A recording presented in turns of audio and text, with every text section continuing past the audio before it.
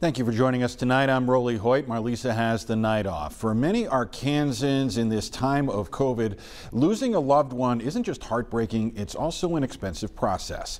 Tonight, THV 11's Frederick Price shows us how Jefferson County is using pandemic relief funds to help some of them out. The toll this pandemic is having on families cannot simply be measured, but the Jefferson County Quorum Court is using a portion of the $12.9 million they received in pandemic relief funds to help support those families. The road during this pandemic for Joe Linda Smith has been anything but smooth. We incurred a lot of expenses that we wouldn't have normally had. Smith lost her husband of 50 years to COVID back on Valentine's Day. Cortez Smith Jr. was a veteran, so they were already receiving benefits from the VA. But when he died, that monthly check was cut in half, leaving her wondering how she could afford a funeral. We had to think about, now, this got to be done. And you know, you got to pay for this. It's a similar story playing out across our state. Cassie Cantwell also lives in Pine Bluff. She lost her dad back in January. Emotional roller coaster, a very emotional roller coaster.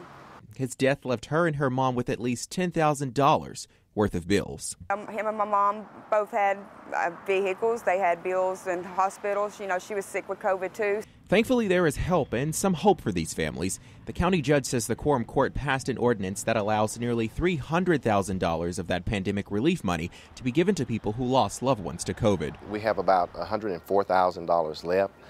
We just, in this past Quorum Court meeting last Monday, gave away about a total of about $48,000. To make sure that money is distributed evenly, Judge Gerald Robinson says families that apply for this aid will get 25% for their loss of income, burial, hospital, and household costs. Maximum is $25,000. The minimum is $1,500.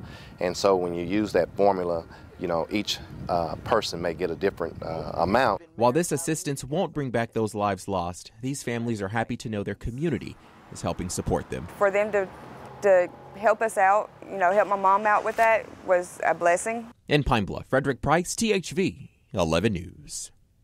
Frederick, thank you. And as the judge mentioned, there are still some funds available for anyone who's lost someone. We've posted more information about how you can apply. It's on our website at thv11.com.